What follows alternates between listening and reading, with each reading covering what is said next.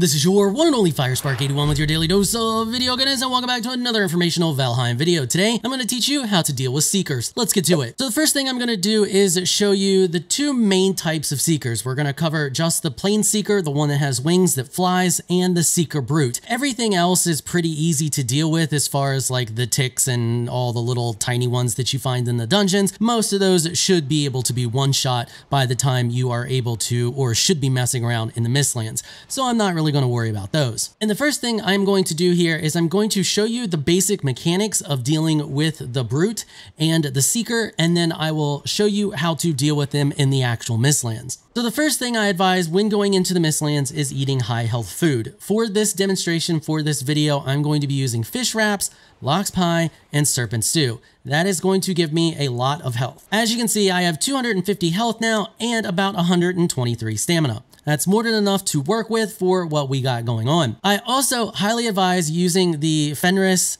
set of armor, having it fully maxed out, fully upgraded to tier 4. As you can see, you have the coat, the leggings, and the hood, and then I'm just wearing a normal linen cape. The reason I advise this is because this is going to give you a nice speed boost that gives you just maneuverability that you're going to need for basically either of these fights, because both of these creatures are very maneuverable. It should give you a total of 52 armor, and because we are going to be making use of shields, that should be enough for you to deal with either of these creatures. The next thing I highly recommend is using Frostner. For some reason, when Frostner hits either of these creatures, it deals white damage to them. Everything else that you're going to use is going to do gray damage to them, except for a specific instance with the brute, which I will demonstrate when we get to the brute. So we have a basic seeker here, and if you look, you can see I just hit him with a spear and it did gray damage. If I swap over to blunt, and we hit him again, you can see it deals gray damage. I'm gonna swap over to a sword that also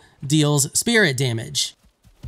And if I hit it with that, you can see that also deals gray damage. Last but not least, we're gonna swap over to the Mistwalker sword because this deals frost and slash. So we already know that slash and spirit do gray, and if we pop over here and we use this and we hit it, you can see once again gray damage. So everything that you're gonna hit it with, for some reason, it's resistant to, except for if you hit it with Frostner. And if we wait till it attacks and I hit it, you can see we did white damage.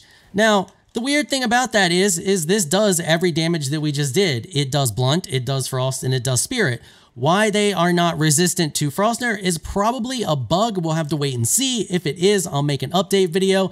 However, the slowdown that this gives you is super, super handy for fighting either of these creatures. So even if they do become resistant to it in a future patch, it's still probably going to be the weapon of choice for going into fights with them, at least until you can craft the Mistwalker, which you're going to have to fight a bunch of them in order to get the materials to craft the Mistwalker, which, as I stated, also deals frost damage.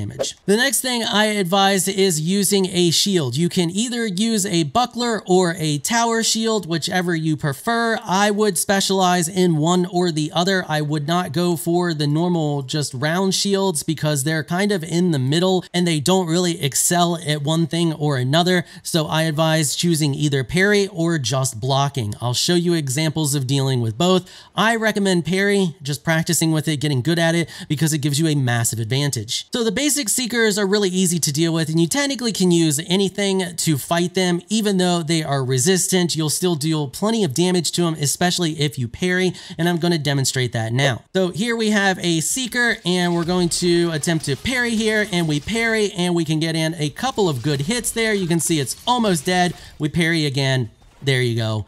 Nice and easy fight there. Now, if we swap over to the Frostner, it's pretty much the same situation, except you will get a chance to maybe get in one, maybe two more hits because they are slowed and you are extremely maneuverable because you're wearing the Fenris armor. So here we go. We have another one. So I'm just going to wait till it comes in, parry, hit it twice, wait for it to attack and run up, hit it again. And you can see we can kind of keep a distance there and just kind of clip it right before it attacks or right after it attacks because of the knockback we have with this. And that's it. That's those. They're pretty easy to deal with, even if you're fighting two of them. Here we go. You can see I have two of them. So if I clip one and roll out of the way, that one is now slowed, which should give the other one a little bit of purchase here for me to, well, if I don't fail, should allow you to stun the one to be able to take care of the other. So there we go. We got him. Now we're going to let the other one come in. We're going to stun him, get 2 hits in, kind of get out of the way, and we're going to rinse and repeat that, watching our stamina here.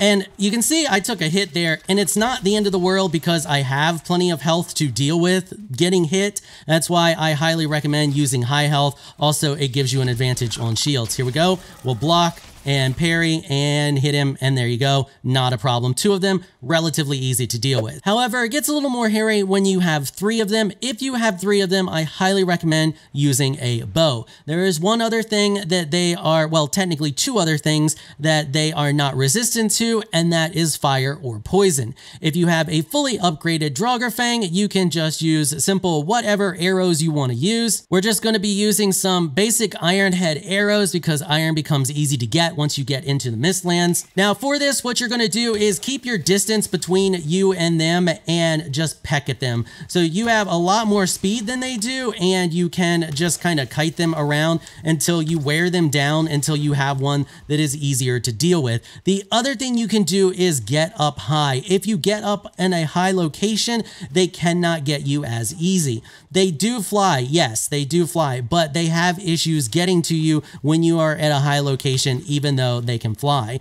And as you can see here, you can kind of just kite them around. As long as you keep moving, they slow down when they go to attack, so you can outrun their attacks, and you just make sure you have space between you and them. But I highly recommend getting up to a higher location if you can, or putting something between you and them to make it easier to hit them. And I'll demonstrate this a lot better when we get over to the actual Mistlands. So now let's talk about the big boys. Let's talk about the brutes. You're usually only ever going to see one of these at a time, usually accompanied by some other random bug seeker things. So it'll either be the normal seeker, some ticks, just your other random seeker stuff. So these guys you can parry, and parrying them works out relatively well and lets you get to their weak spot, which is technically their butt. I'm not sure why it is not showing up weak with Hrosnr, which leads me to believe that the whole Hrosnr thing might actually be a bug, but we'll use this, and I'll come in behind him here and hit him, and I miss. Let's try this again.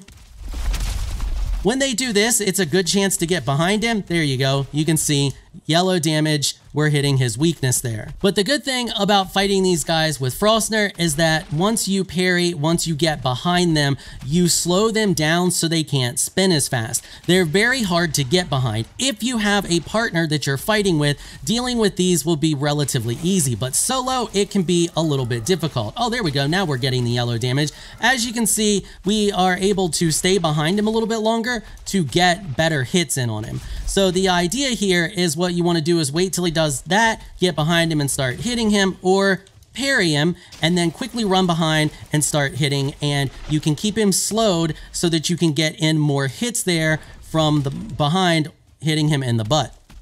Sorry, it's hard to focus and talk fighting these guys at the same time, but you get the idea. It works really well. Now, you don't have to parry. If you are not good at parrying, you can also just use your normal shields. I'm going to finish this guy off with parrying, though, to show you it's relatively easy to do. And we've got him nice and slow. I can get behind him and keep hitting him for that yellow damage.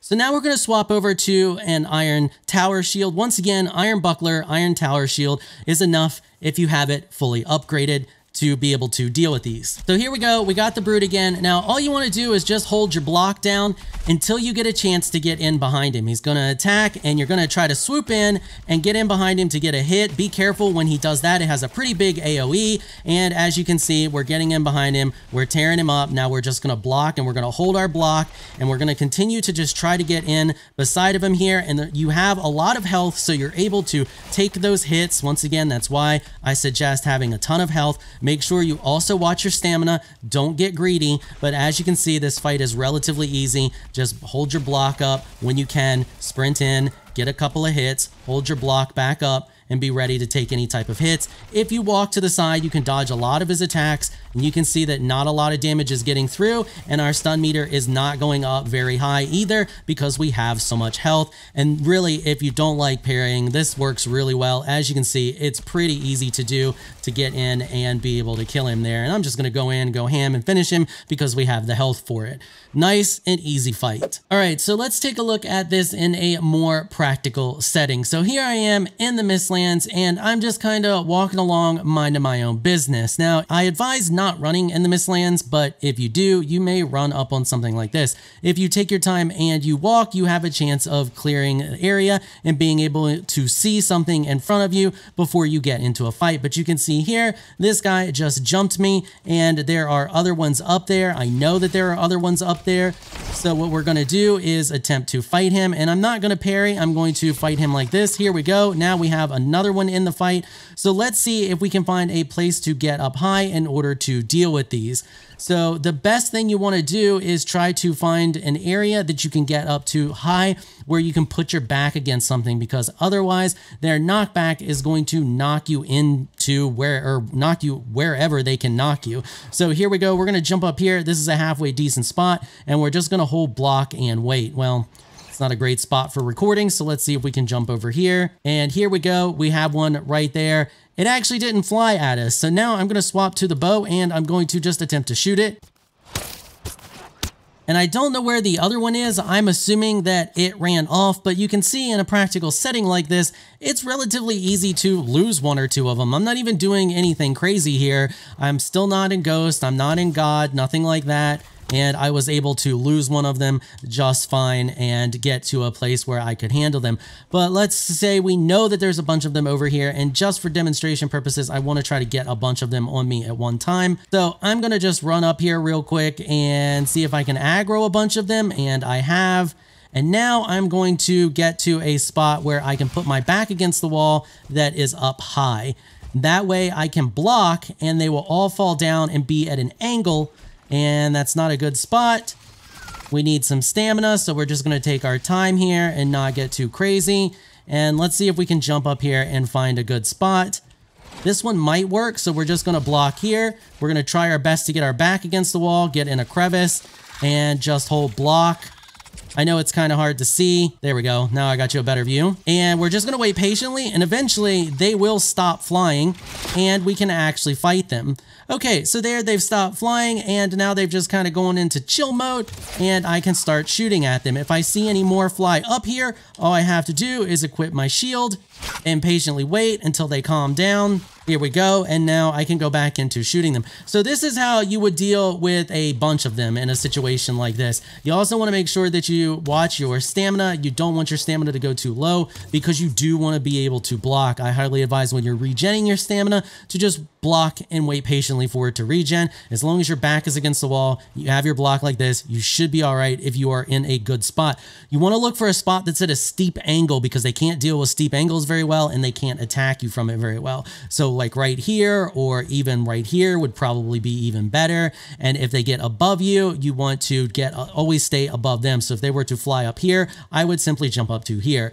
And you can see that one just tried to come at me there. So I'm going to get back down here and see if they come at me again. They are not, so we're fine, and I can easily deal with them with my bow. So really, all you need to deal with the Mistlands is your 𝐴𝐷𝐸 bow. Whatever type of shield you prefer, I would advise probably bringing one of each, the buckler and the tower shield, because they each have their uses. I find the buckler pretty handy for stunning these guys in a one-on-one situation and dealing with them a lot easier in a one-on-one situation. But when you're fighting more than one of them, you want the tower shield so that you can cheese them, as you see like I'm doing here, and they're pretty easy to deal with. I don't even have that high bows. If you take a look, my bows is only at 18 and I'm not having any problems dealing with them. And now what I could do is I could swap over to the buckler and Frostner and go over here and attempt to fight this one. I'm going to try to get us on even ground here. We're not, but I can just go to town. Uneven ground is king in Valheim. Here we got another one, and he also cannot hit me. You can see there. Here we go. And we block him. And now I can't hit him, and it's bad. So what I'm going to do is just get up and out of the way. And we can honestly probably go down here and fight him one-on-one. He might be the only one left. There we go. Wait for a parry, go in and take him out. As you can see, we did that, and now we should be able to come up here and this place should be pretty much clear. And it is. Hopefully you found this video helpful and informational. If you did, consider hitting the subscribe button and the notification bell so you can be notified when I upload other Valheim videos. And if you're looking for another interesting Valheim guide, you can find that on the screen right now. I want to give an absolute massive shout out and thank you to all of my channel supporters for helping to keep these videos sponsor free. You all are absolutely amazing people. If you would like to become an official channel supporter, check out the links in the description below. If you enjoyed this video, please leave a comment down below. Let me know what you thought. If you're shy, you don't like to comment, just hit that thumbs up button and share your support. Until next time, thanks for watching.